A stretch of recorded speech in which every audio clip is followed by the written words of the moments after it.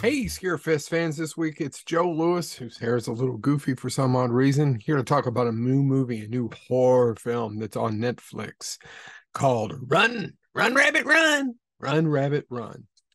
It's an Australian film written by women, directed by women, starring women. And I like that part of it. I like the mood of it. I like the acting. It's all well acted, it's directed, lighting. God, it's so boring. Oh, it's so boring. So basically, what it is this doctor. Her and her husband are divorced.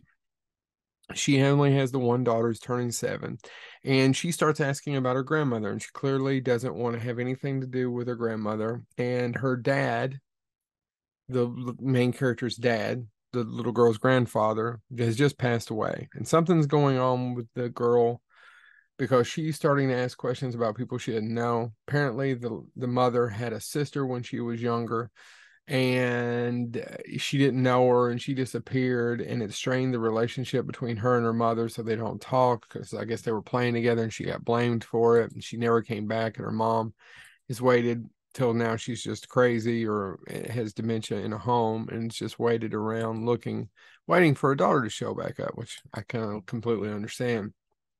And now this lady is having problems with because her daughter's asking questions about her dead sister that she shouldn't know about, or the other lady's dead sister. It's kind of convoluted, and it's these new horror films where they don't have any money. They want to do all mood and atmosphere, and I get that. I mean, horror films are about that. But you got to make them interesting. You got to make them compelling. And this took me 3 nights to get through this. Is it awful? No, it's well made. I just don't care. I don't care about anybody in the movie. It gets boring to me. There's nothing that makes you. It's not compelling, right? Like, and then you figure out, oh, towards the end of it, spoiler alert, I'm going to go ahead and do it. I don't care.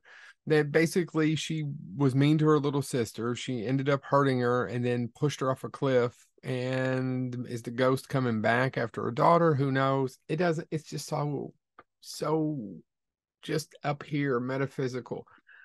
And you can have a movie like that, but it needs to be more interesting than this. This to me is a great example of what I see a lot of horror films today. This could have been a Twilight Zone. This could have been a 30-minute show. It did not need to be an hour and 40 minutes.